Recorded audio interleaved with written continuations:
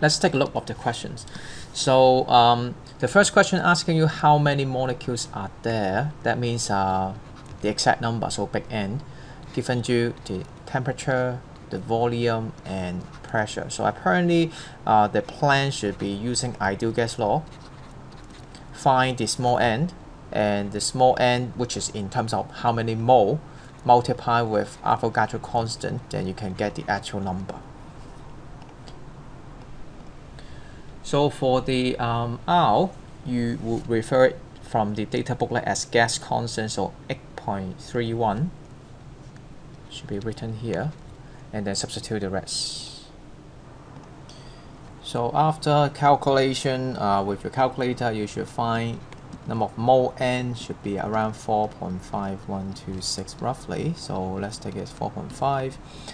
So after you get the answer, then you can put this forward to multiply the Avogadro constant, which is 6.02 times 10 to the power 23. Allow me to skip a step here, which should get you the final answer as around 27 times 10 to the power 23. So this is the exact number of how many molecules are there.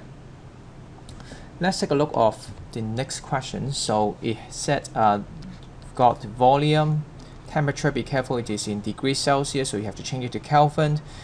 This is the big N.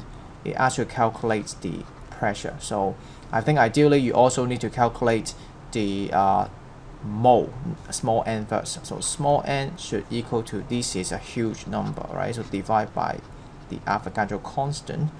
And after you get the small n, then you should be using ideal gas law, PV equals to nRT. And let's just do a quick check. You want to find P, you have V, you have N, R is from data booklet, and T is also given. So you should be able to work it out. So substitute all the things and it should get you the answer. And so you just substitute everything and you should find the answer after you calculate with your calculator. Temperature, remember to add 273, and so the answer will be 1316.3.48. so run up to, I suppose, 2 SF, so 13. So 1.3 times 10 to the power 1, 2, 3, 4 Pascal. Okay. Last question. So it says there's a fixed quantity of gas, volume is given, pressure is given, temperature is given, expand. So this is the new volume. So let's start to use a different notation. So V1, V2, P2, P1 for the previous, and now want to find out T2.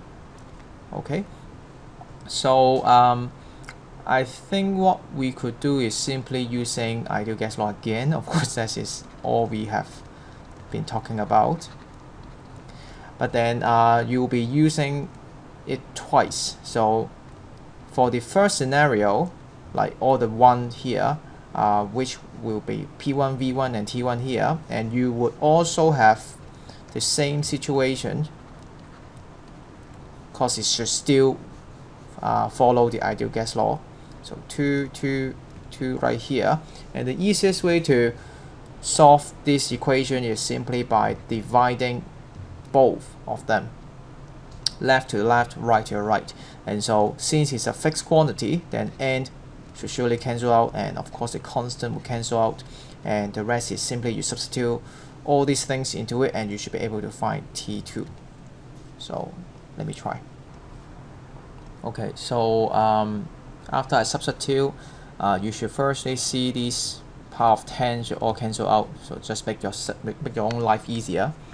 Then use your calculator, 300 divide the answer, which you get 800K at the end.